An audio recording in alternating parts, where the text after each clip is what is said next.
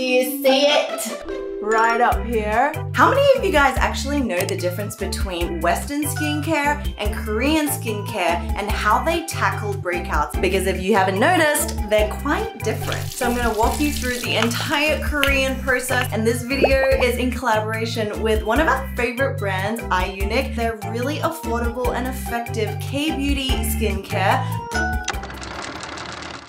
How I like to think about it is Korean skincare is all about prevention, while Western skincare is all about problem solving. With a lot of Western brands, you'll see ingredients like AHAs, BHAs, benzoyl peroxide, vitamin C, and all of these are really effective and powerful ingredients to really target that skin concern, which also means it could be a little irritating for those of you, especially with sensitive skin. While Korean skincare really focuses on hydration and healing the skin barrier. And so you'll see a lot of ingredients like green tea, mugwort, Centella asiatica, propolis, even when we're trying to treat our acne. And because it is so gentle, you might see that it takes a little bit longer to do its work, but it definitely won't be drying. So are you team quick fix or slow and steady?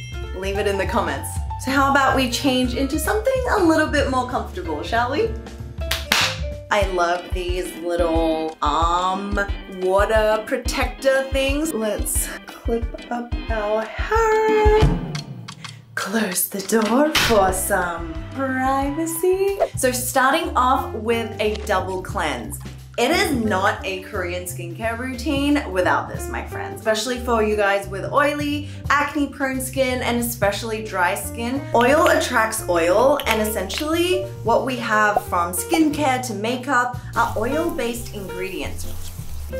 So what we want to do is just massage this onto dry skin. If you were to just go in with a normal cleanser straight away, it probably won't be able to get rid of all of it on your skin. This one I'm using is the Calendula Complete Cleansing Oil. I've used it for years. I've gone through bottles of it. And as you can see, I can still open my eyes when I use it, which is a huge testament. Guys, I also have a hack for you. You can use cleansing oil as your in-shower shaving cream. It leaves your skin moisturized, so when you're done with the shower, you basically don't need to moisturize. Honestly, a life-changing hack. It's time to emulsify it with some water. So you want to just work that in for another like 15 seconds. And then so soft. Now you want to move on to your water-based cleanser, which will just further get away everything that's left on the face, as well as that kind of nourishing oily film. So this is the Centella Mild Cleansing Foam. More than half of the ingredients is actually Centella, which means it's calming your skin, it's reducing the redness and like inflamed areas. A lot of acne cleansers contain 2% BHA, which for some people with sensitive skin can be slightly irritating or drying, but this has 0.2%, so it's just enough. Okay, so I love just massaging it, especially around the nose, because I'll get blackheads. Around the T-zone is where I get the most oily during the day, so I really want to make sure that it's being thoroughly cleansed. Don't forget the neck and around the hairline. A tip for the water, only use lukewarm water. Don't go for hot because that tends to be really drying on the skin.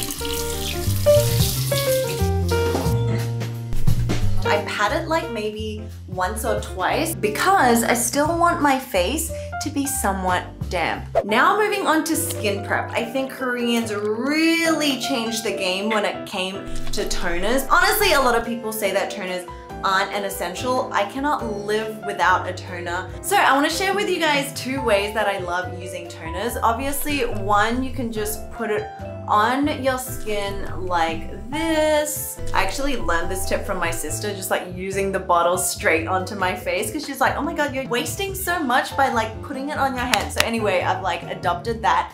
Or what you can do is find some really soft cotton pads. And because the formulas of these toners are so soothing and hydrating, just make your own mask. This is the Tea Tree Relief toner. So it's got about 60% of tea tree, which is a really great antimicrobial, antibacterial, especially for those of you with irritated skin and acne prone breakout skin. So I like literally doused the whole pad. Honestly, I feel like that's why they make the bottles so big. DIY face mask. Gotta leave some nose hole so I can breathe and not perish. So I'm gonna leave this on for about like, what do we think? 5 minutes? So yes, we look a little crazy, but all in the name of beauty. Bloop, bloop, bloop, bloop.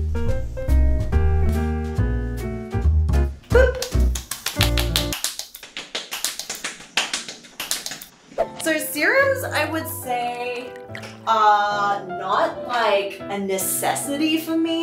You know how we were talking about in Western skincare, it's all about potent active ingredients. For Korean skincare, it's really just about calming it down, because if you calm down the inflammation and just hydrating it, then the inflamed area isn't going to persist. It's not going to grow. So this is the Tea Tree Relief Serum, one that I've used for years. And it's honestly just so gentle that there's no such thing as like too much Centella Asiatica. You know what I mean? And it's just this like perfectly goopy but lightweight. Nice. Oop.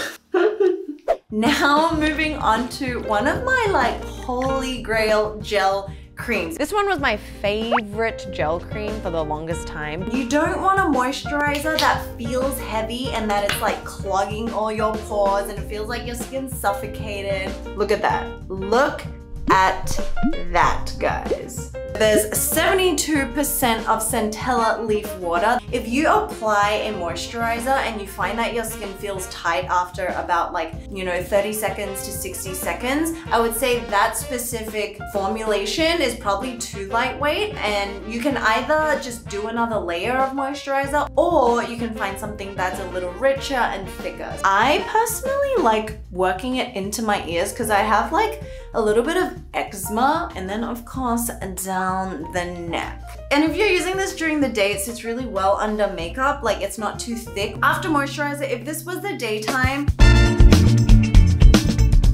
we would go into a sun cream, which I'll show you guys. The consistency is beautiful. It's a chemical sunscreen. It works beautifully for sensitive skin. So look at that, invisible. It gives you just the right amount of glow. It's not sticky, it's very lightweight. I know you guys are going to love this one. But because this is a nighttime, here's where it gets really fun, because this guy is like a cross between the best of both worlds. So these are actually all just scars that I have to deal with, and this is an active one. This is their new Centella Calming AC Spot Cream, and unlike, those old-fashioned like drying gels, this is the most lightweight spot treatment. Just gonna put around this area. As you can see, I am fully breaking out. It's got lactic acid, salicylic acid, as well as gluconolactone, which is PHA, all of which are just going to gently help to exfoliate this area of my skin. Because when we break out, it's essentially when the skin is getting clogged with dead skin, extra sebum production, bacteria, like oil, dirt, all of that stuff. It's there to help us, not to be against us. And the really exciting thing is, we're doing a giveaway on Instagram where 5 of you guys will win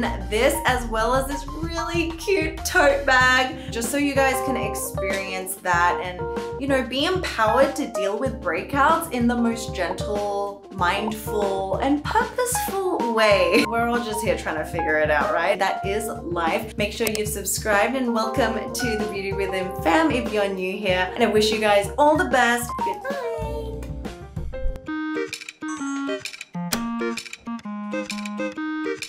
Bye, babe.